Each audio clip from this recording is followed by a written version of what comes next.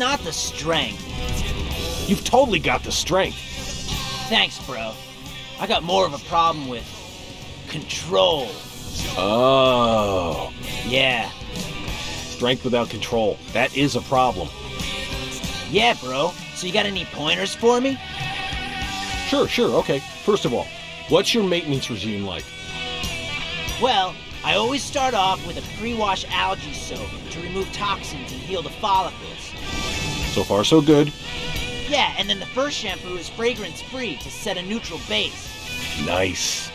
And I usually follow that up with a lavender or jasmine emulsifier to open up the capillaries inside the hair and bring more oxygen to each strand's marrow. Yeah, I smell that.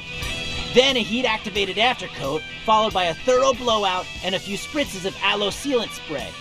Of course. Then I work in a water-based styling product. Hello? There's your problem. What? Water-based. Water-based product is for posers.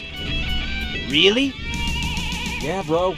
If you're serious about your hair, then you have got to commit, dude. Whoa. What if it rained? What if you fell in the pool? What if someone spills a drink on you? You're right.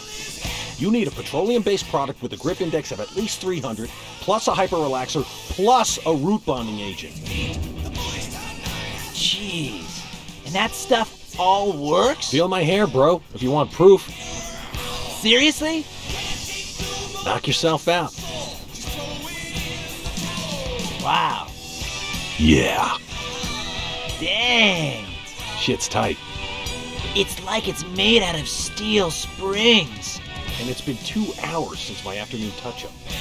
Man, do you mind if I... Take as long as you want, bro.